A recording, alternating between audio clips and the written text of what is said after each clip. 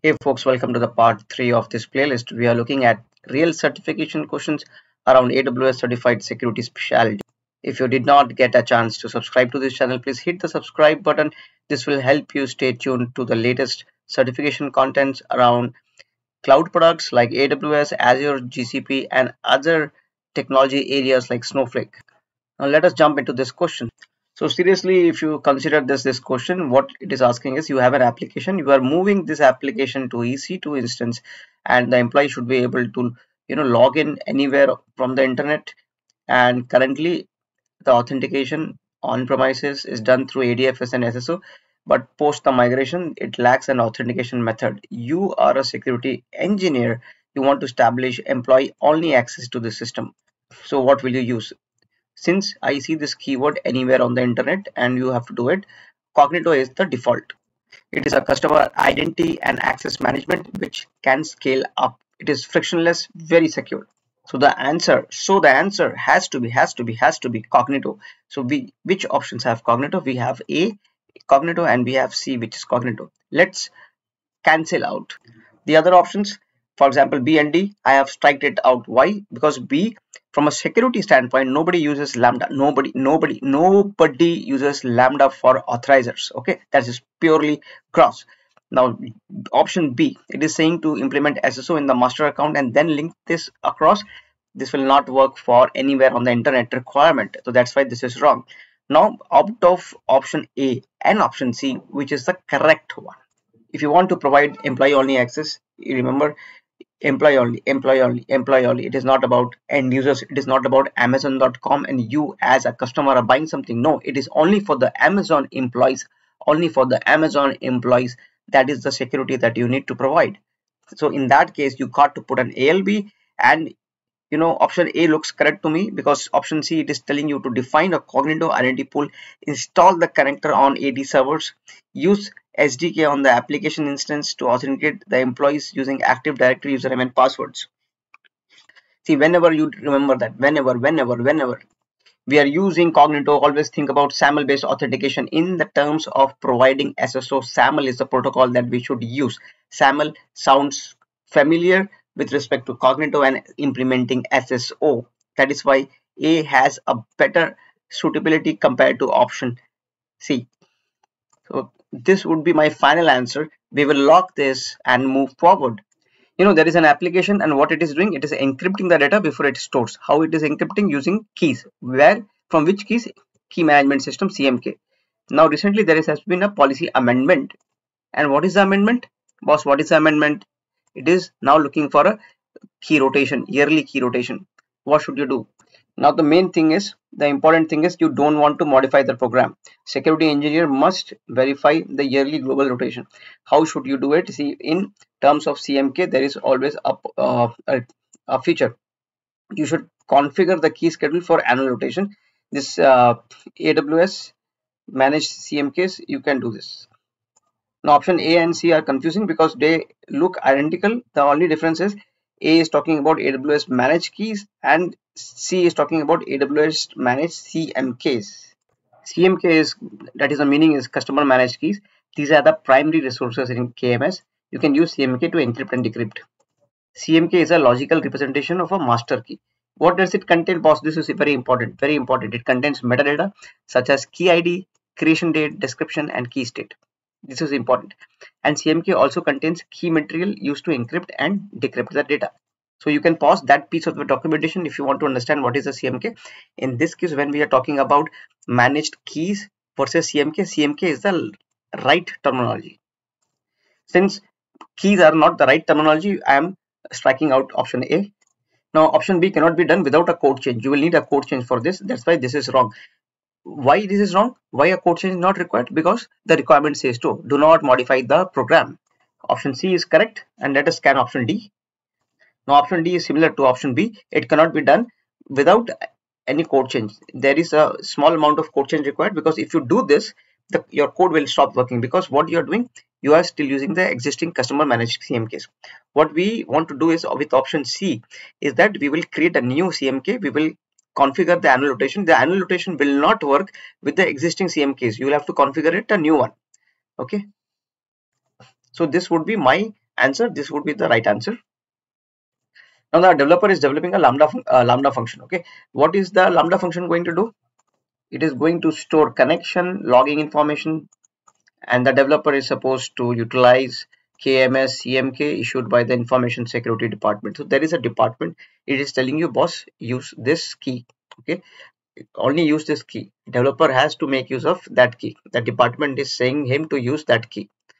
Now developer, what is he doing? He is developing a lambda function, and it will make use of environment variables to store connection and logging information. So this lambda function is going to store connection and logging information. Okay, who logged, when, and etc. Now out of these, what is necessary? Option A says developer must configure lambda access to the VPC. See, here we are talking about interaction with KMS and lambda. Okay, so where does VPC come into play, boss? This is wrong, right? See, we will only use common sense to answer this. Now option B says that your lambda function execution role must have decrypt permission. Okay, it should have decrypt permission. See, why you need decrypt? You are only going to store. Did anybody tell you that a read will happen? No, you only have to store. You only have to write. When you are writing, first when you are writing, encrypt and write it. You are writing, you have to encrypt. When you are reading, you have to decrypt. Okay, here we are talking about storing means writing means encrypt. So you need encrypt permission, not decrypt permission. Now here option C, they are saying the key policy must allow permission for developer to use KMS key. See, that permission, that permission is taken care at IAM policy level. It is not taken care of at KMS key policy level.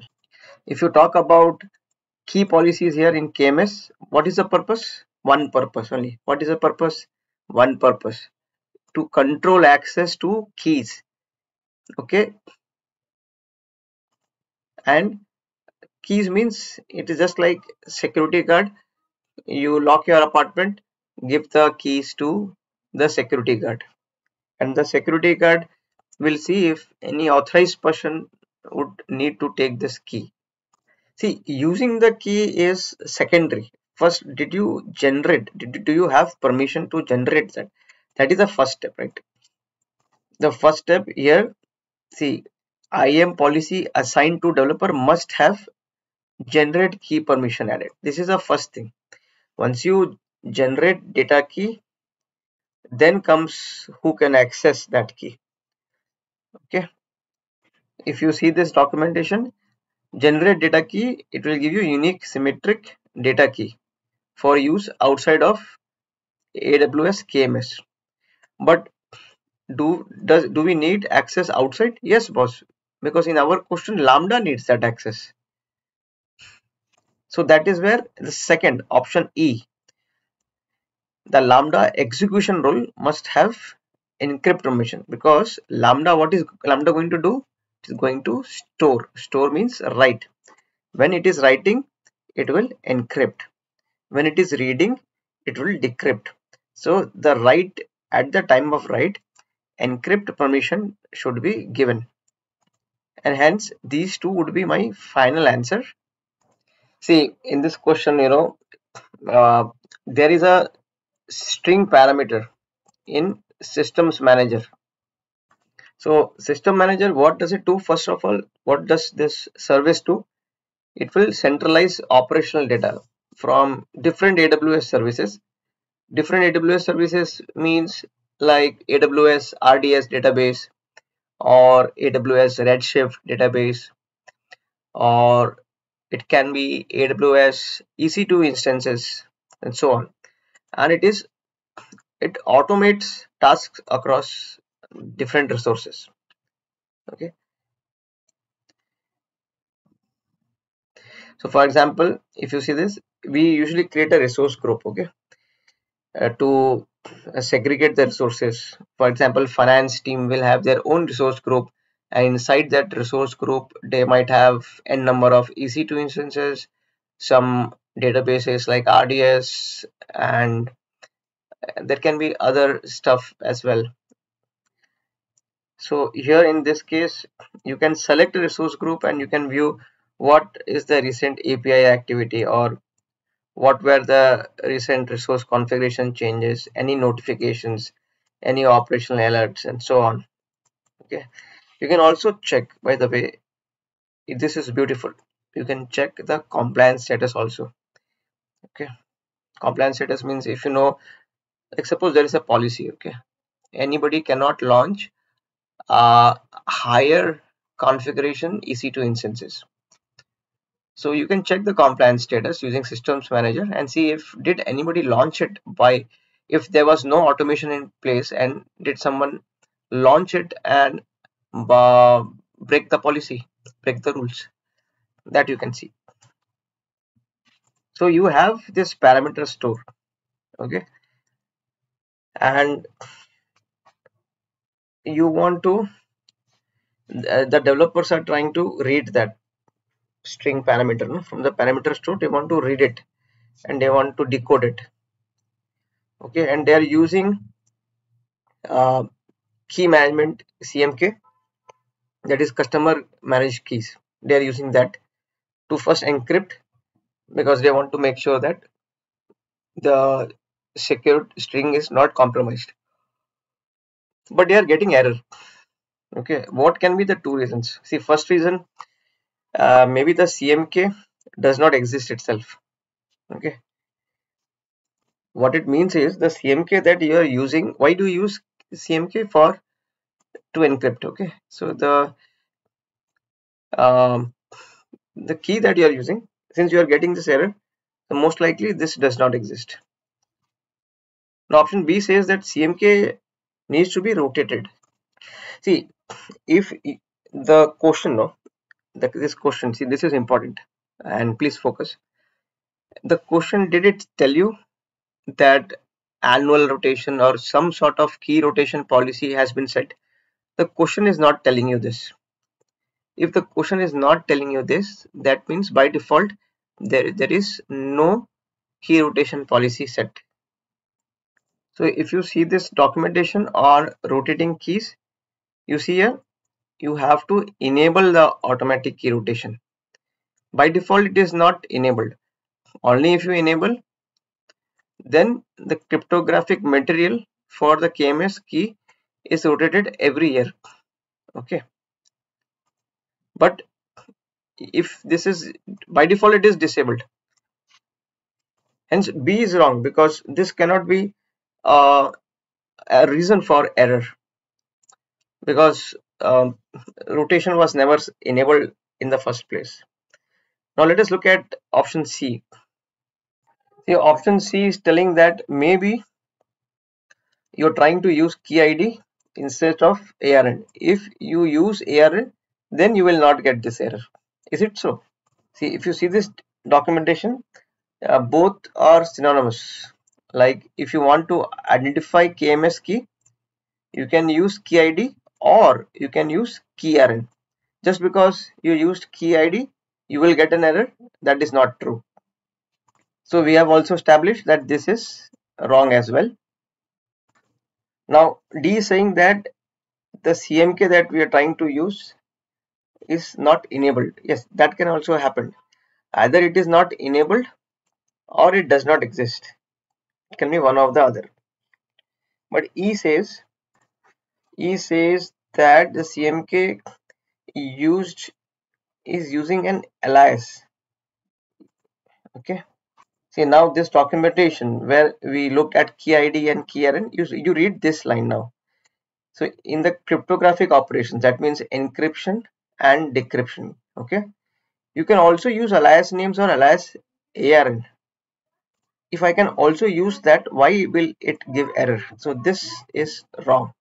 It will not give an error because I can use alias also. I can use key ID, I can use ARN, I can use alias.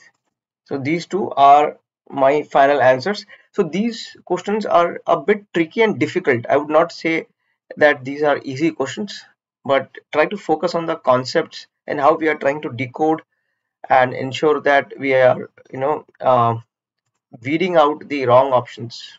By the way, if you have not yet subscribed, please subscribe.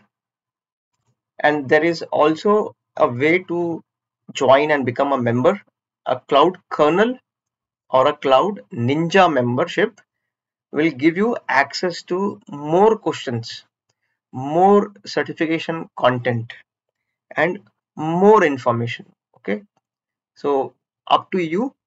You can also become a member and access those content. Now this brings us to the end of this part. Stay tuned. We will post many more such parts.